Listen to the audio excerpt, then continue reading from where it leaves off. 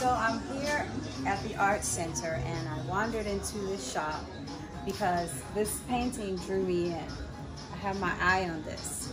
But as usual, I want to share my joy. So I thought I would speak to the artist, who's also the shop owner, and find out about some more of the paintings in case any of you want any. Place your orders with me and then I'll bring it back for you.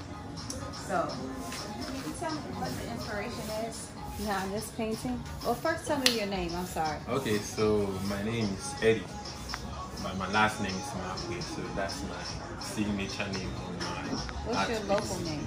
Mate. Mati? Mate. It's a Ghana. It's a Ghana name from Accra, one of the tribes. All so right. Edward Mate Makwe, and Makwe is the signature. Makwe. Okay, so what inspired that? So you can see I paint more of lady stars because I believe in what the ladies do in this country. Yeah. The way they hustle. I think there are more ladies hustling at our local markets than the male. Oh yes. Yes.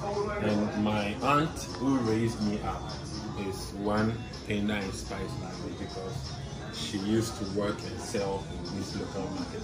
So I paint market stuff more. Okay. And I like to depict what the ladies go through because there is a single parent, a single wife, sisters, our own sisters and stuff like that who go through a lot of stuff throughout the day just to make money. So this, I like that one, the market one. So she can be a single mother who need to hustle every day. Yeah. 6 days a week. Yes, 6 days a week. Sometimes even 7. They have to go through it, rain or shine, no matter what. Yeah. They need to make that money to feed maybe that single child. It might be 2 or we don't know. Yeah. Yes, so this is just a depiction of a market woman. I think this shows how beautiful the market women are as well. Yes. I like to use the fabric because I don't want it to look too foreign. I like it to look local. Yes. This is Ghanaian stuff. It needs to look Ghanaian. That's right. It needs to be African. That's right. Yeah, I could have choose to use paint, but then it becomes common with what everyone is painting. Gotcha. And so I switch to this style more so that everything will look local and people will know you bought from Africa, Ghana. That's right. So I mix with the African textiles, so it looks beautiful. And you know, that's my favorite print actually. That's called patchwork. That's collage. Oh, Or you collage. can call it mixed media because it's made of acrylic and our local textiles. Oh. Yes. Okay. So this is acrylic and local textiles on canvas. Okay. Well, what about this one? This one beautiful too. This is a new style I developed just this year. Just this year. So what does this, the mask represent?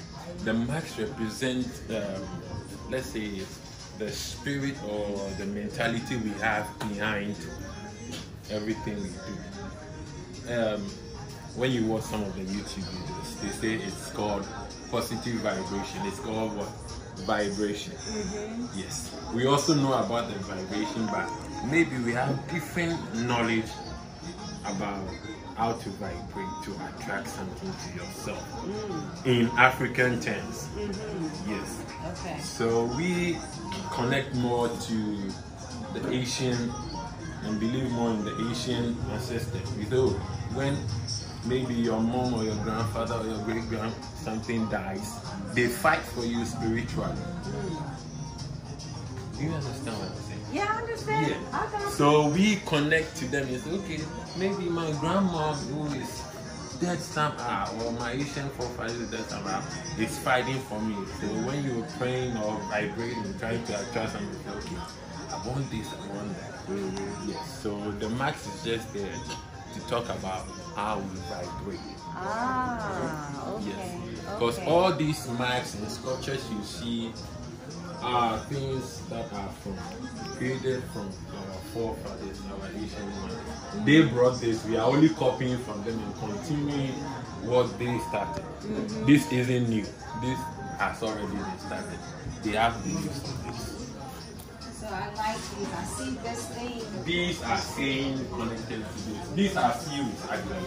Oh, a series. Yeah, these are series. Oh, yes. This one right here, gorgeous.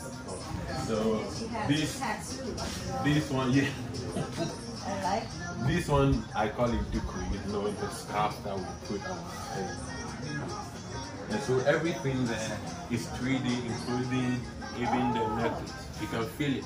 Oh, okay. Yes. Wow. The earrings, everything is 3D popping up. And nowadays, the ladies don't tattoo more, but recently, African ladies had more tattoo on them. It was like a mask, just to give you a mark on your body. Yeah. Oh, okay. Yeah, So, you painted everything in the shop? I painted 90% of things here. Wow. And so, one other one. This scene here. Did you paint this one? Yes, this is just the beach market. Immediately the fishermen come back from fishing, you have to rush there. Other than that, then better fishes are out. Right. Yes. The people do retail business with the fishing, so they buy it cheaper from the shop. Which beach is this? It can be any beach at all that you Oh, okay. yes. It can be Kokro Beach, it can be Jamestown Beach, it can be anywhere. Beaches are always like that, they are busy.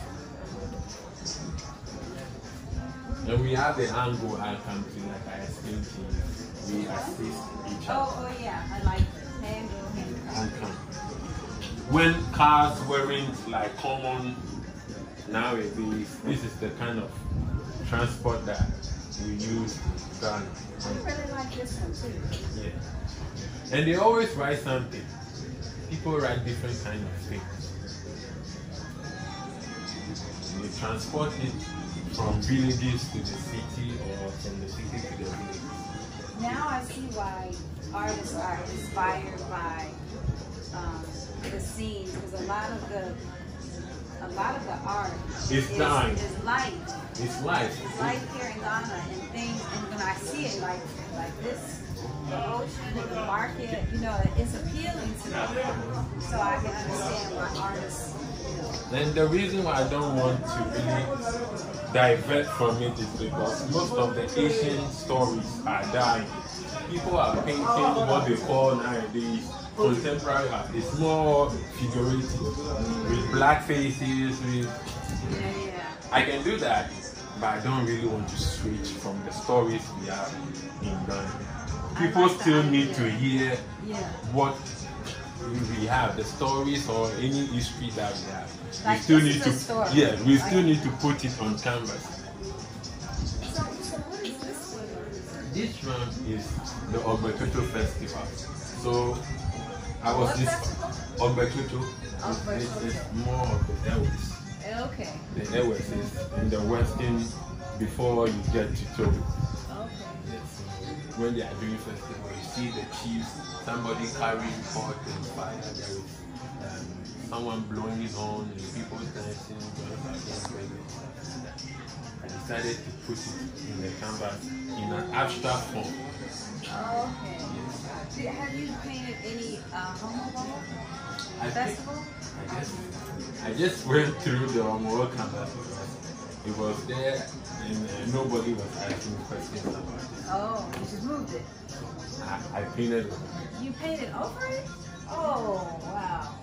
I just took a picture with one. It was in right the here like museum. 2 weeks ago. Oh, wow. I think nobody was asking. It's been there like 3 years. Oh. I was thinking if it's not really questions and nobody's asking prices about it, then maybe they are not really interested in that kind of stuff. But right now that you've brought the feedback, I will recreate something. Thank you so much for your time. Yes, thank you. And if anybody wants a painting, please let me know so we can support his work and his vision to continue to tell Ghana's ancient stories.